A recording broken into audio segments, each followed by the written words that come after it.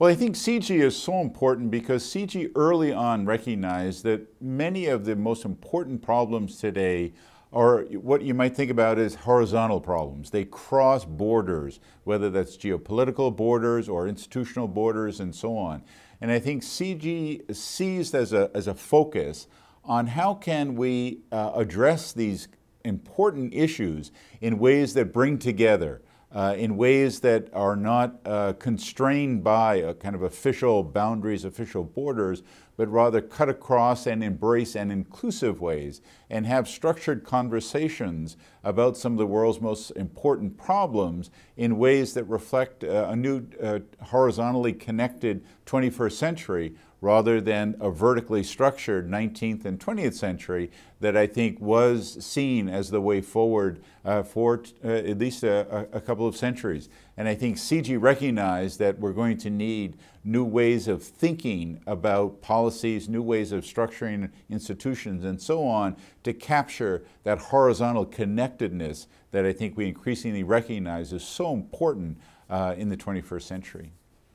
Keep going, because we're no longer, the Institute of Ideas is 12, and after 12 years or 10 years you can no longer say you're the new baby on the block. You're no longer learning, you're no longer original in terms of you have something to compare yourself to.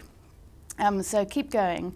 And I think the interesting thing for CIGI, or the thing that I've been quite impressed by, is its position in the community. It's not just talking to the elite, although it is obviously policy orientated, but you've got some very interesting, thriving universities here and quite an engaged community. And I think that could be a very fruitful place to be working in.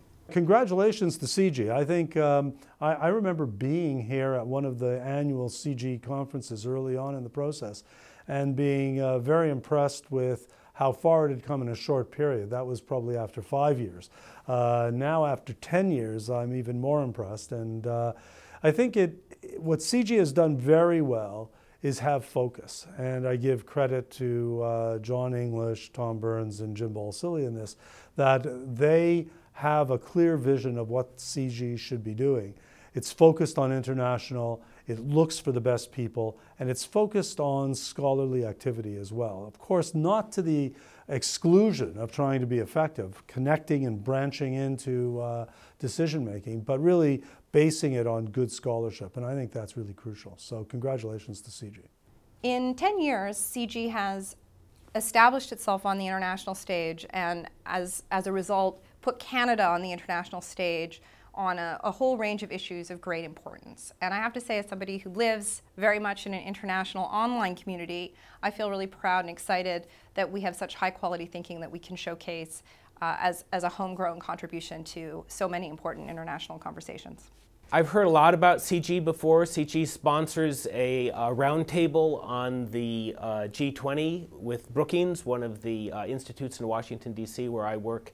And I've had occasion to attend that. I've heard a lot about CIGI, but this is the first time that I've had an opportunity to be here and get to know better some of the people I've met from CIGI and to see your absolutely gorgeous facility. So I'm really delighted to have been included and very pleased to have been here, and I wish CIGI all the best on its 10th birthday.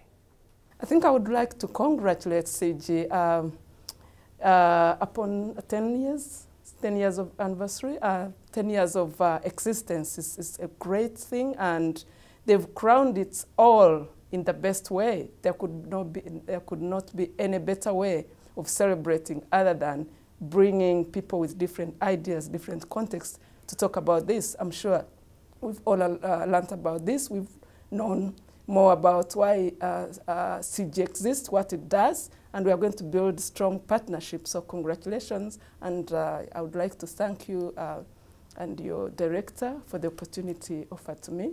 It's my first time and my very first exciting time to come to Canada.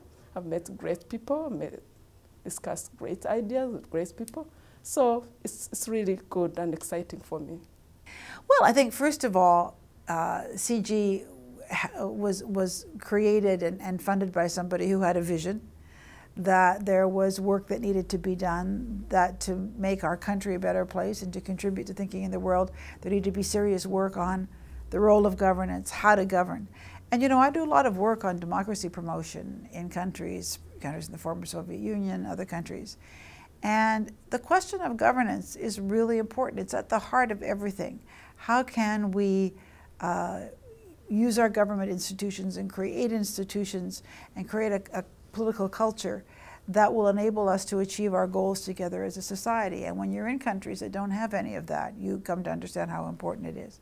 So I think CIGI has identified a really important area of inquiry. I think it's wonderful that Jim Balsillie had the vision to make it possible. And 10 years later, it's still young, but it's no more sort of new kid on the block, let's wait and see how it happens. I think it has clearly won the confidence, and you can see this in terms of the quality of the people who are prepared to come and be engaged here. It's won the confidence of the communities that care about these issues, the public policy community, to be seen as a significant and major player. And I look forward to, I mean, I hope I will live long enough to see the 20th, the 30th anniversary, and to be able to, to say, gee, it was at the 10th anniversary and they were only just getting started.